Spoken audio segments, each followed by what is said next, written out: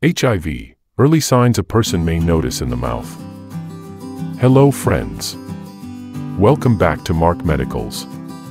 Did you know that there are signs and symptoms of HIV your doctor can detect in your mouth? Well, in this video, you will learn about the following. 1. What is HIV/AIDS?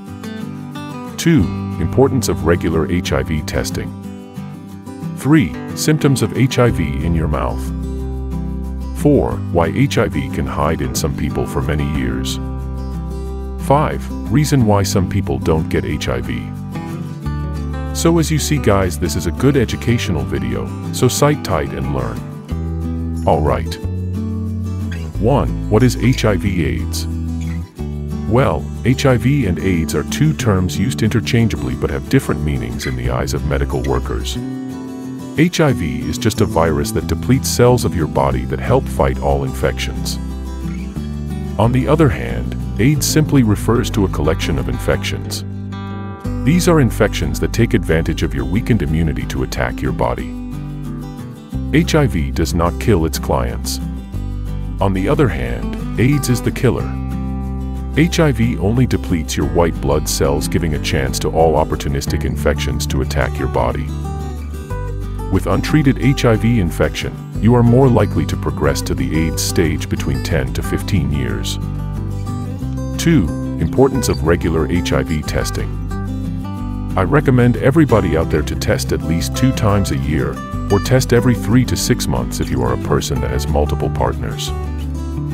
Regular testing helps in early HIV detection and early initiation of HIV treatments.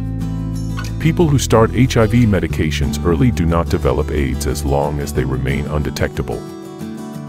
Once again, a person on HIV medications who is undetectable cannot transmit HIV to his/her partners.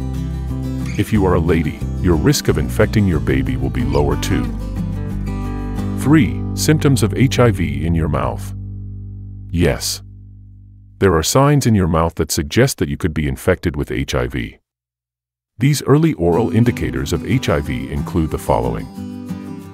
1. Oral candidiasis. This is a fungal infection that affects your mouth. In people living with HIV, candida can proliferate and cause white, creamy lesions on the tongue, inner cheeks, roof of the mouth, and back of the throat. Oral candidiasis lesions can be painful and may bleed if scraped. Though HIV-negative people are also affected, more than 60% of the people living with HIV usually experience such medical conditions. 2. Hairly leukoplakia.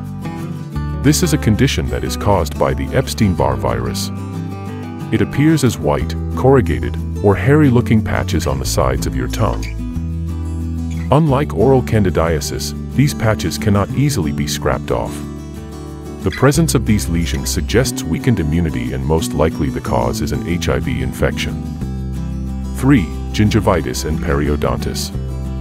This is also known as gum disease, and though everyone can get it, it largely affects people living with HIV. Symptoms of gingivitis and periodontitis include red, swollen, and bleeding gums. Advanced periodontitis can cause gum recession, pain, and even tooth mobility. 4. Ulcers and AP stomatitis. These are also known as canker sores, and almost every person that is living with HIV will suffer from them at one time in their lives. These painful sores can appear on the inner cheeks, lips, tongue, and throat. Though everyone has the potential to get it, it's quite often common in people living with HIV/AIDS. 5. Dry mouth.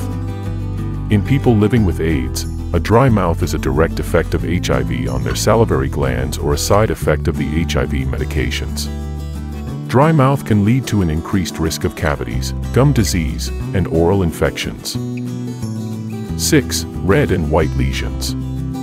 HIV can cause red and white lesions in your mouth.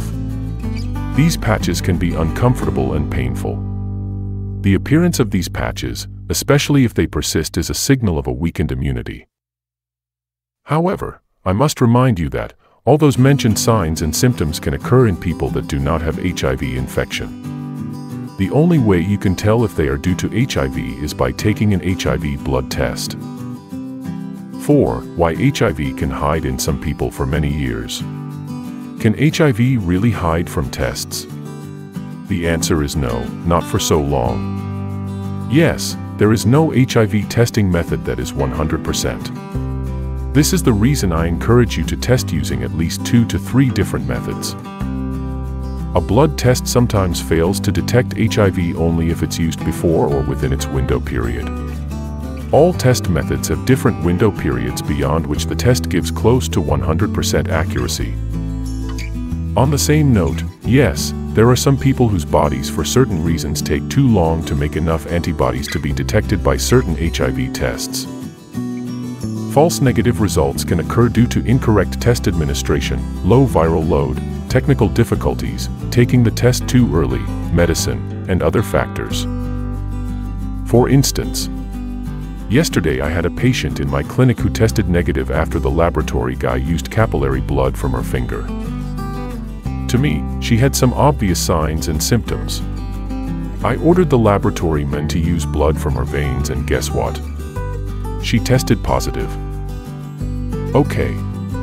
If you don't test, HIV can hide in the body for up to 20 years during the chronic stage, and up to 10 to 15 years if the virus develops into stage 2 without appropriate testing and treatment. 5. Reason why some people don't get HIV. Yes. It's true, some people cannot get HIV. But these people are very rare, or less than 1% of the general population. Studies have shown that certain types of people have a gene defect in their white blood cells, or CD4 cells, that do not allow HIV to infect them.